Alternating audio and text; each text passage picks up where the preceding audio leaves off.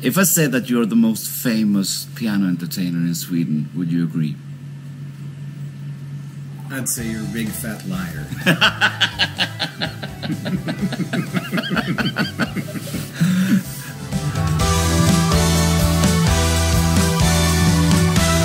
I think when people think of piano entertainers in Sweden, I think you're the first name and face that comes really? up. Yeah, I think so. Oh. But you've done this a long time. Yeah, it's close to. It's above 30 years now.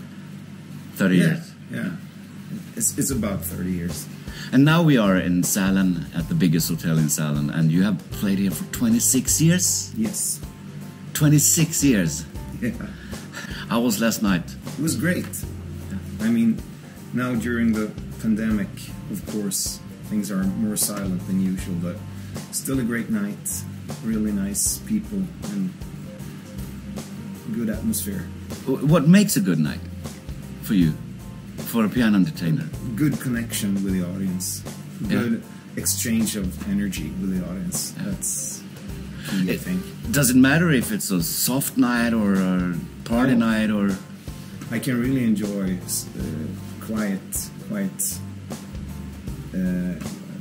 night as well. You know, with just a few in the audience. That's okay, as long as I somehow reach them and have some kind of energy exchange with them. It's okay if there are only 4 people in the audience. That's okay with me.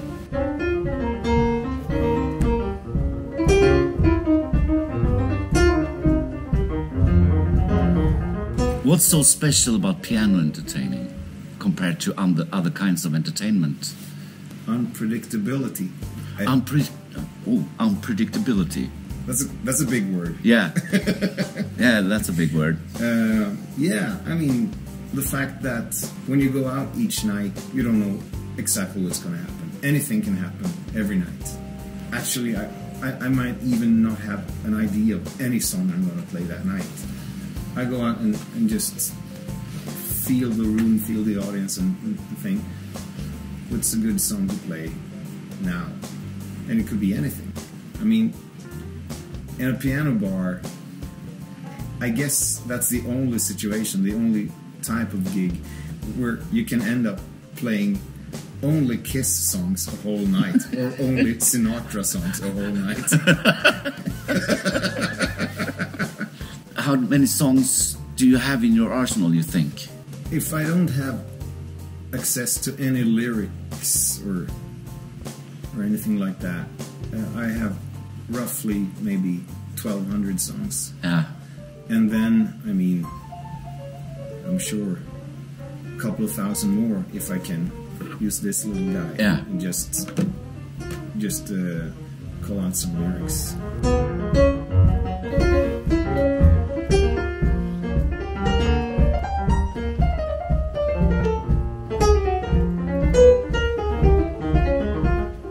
The restaurants and bars and clubs and also events type, what do you think that they should think about when they want to start a piano bar? Oh, if you want to start a piano bar. Yeah, if you want to have a piano bar. Yeah. Either it's for 1 or 2 occasions because it's an event, or if you have a restaurant and you want to... I mean, the whole idea of a piano bar, as far as I'm concerned, is to let the people come close and participate. That's the key. You want to build it so people feel welcome to join the party and come close to the piano, a couple of bar stools around the piano, and have the sound system played from behind the piano, so it just reinforces what the piano player does. As we talked about earlier, it's really corny if you have a guy singing in front of you and the sound comes from behind you. Yeah. Yeah. You want the sound to come from the piano entertainer. Yeah. Yeah. From that direction. Yeah. So that's one thing. Do you need the grand piano furniture? I think it's, to call it a piano bar. Yeah. You should have the, some kind of place anyway, so people can hang and place their drinks. Absolutely. How is a perfect evening for you in the piano bar? A good night in a piano bar could be so many different things. I mean, I like when it's crowded and when it's high energy. That's really fun. But the key is just to have a good exchange of energy with the audience, whether they are 400 or if there are 4.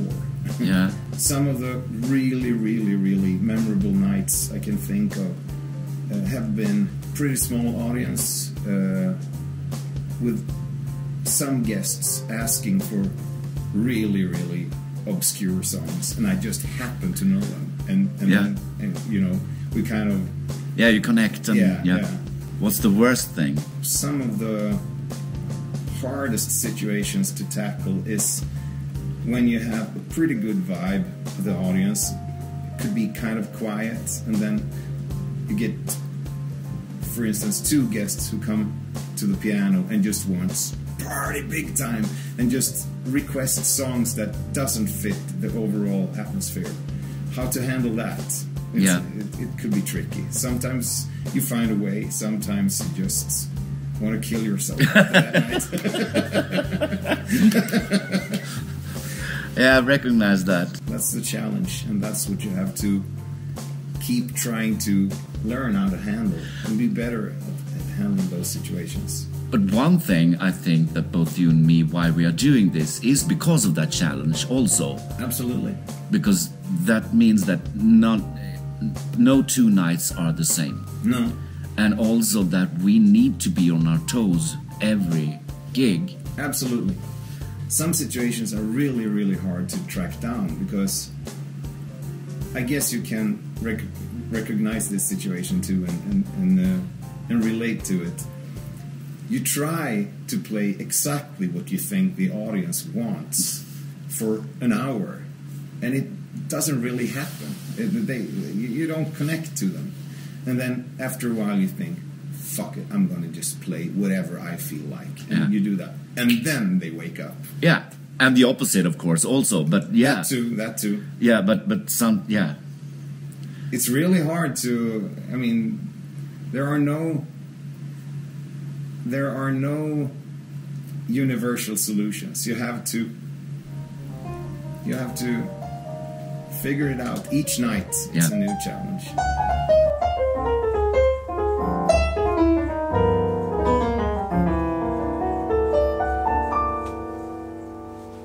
Do you think that this is sort of a typical piano bar setup you have here?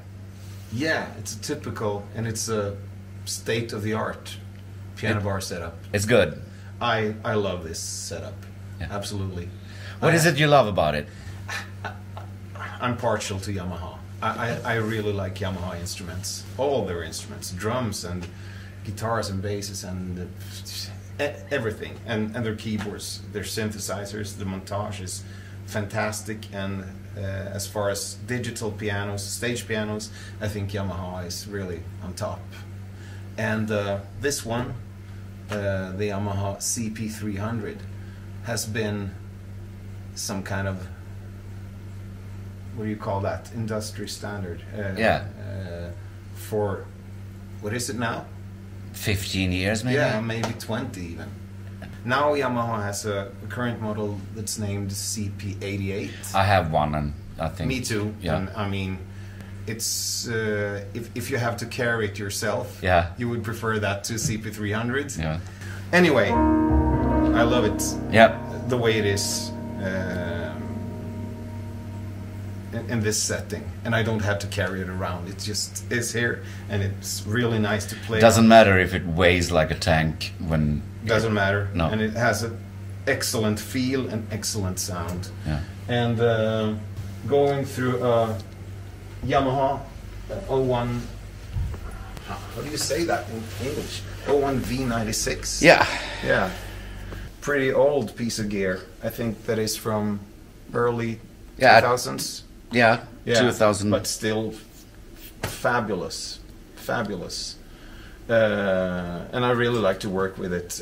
I mean, it has everything that you need in a situation like this, and it sounds fantastic. But the best thing, I believe, is the placement of it, isn't it? Yeah, definitely. Everything is installed exactly the way I want it.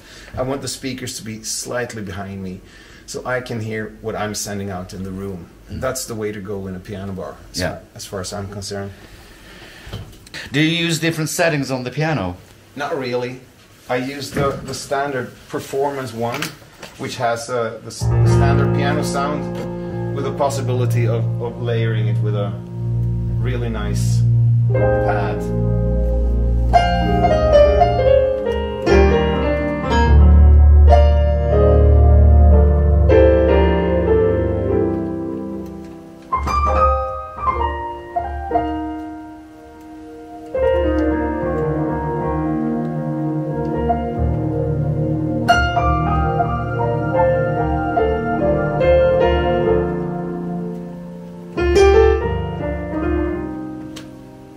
That's all you really need.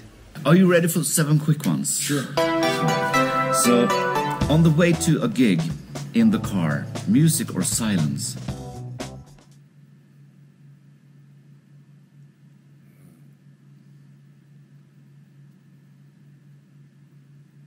It's different, but I'd say mostly music anyway. Yeah. Drums or piano? Ooh, drums. Always drums. Music from the 80s or the 2000s? Good music from any time. Did I get away with that? I think you did get away with that. A big crowd in a small place or a small crowd in a big place? Big crowd in a small place. I know you're playing in bands also sometimes, and for the rest of your life you only gonna play in the band or play solo? If I have to choose, it's gonna be band. Yeah. Summer or winter? Oh, summer. Coffee or tea? Coffee. So what is the Swedish word of today? It's rakapparat. Rakapparat. Rakapparat. And in English? Shaving machine, I guess. Electrical shaver. Electrical shaver, yeah. Okay. Yeah. Roger that.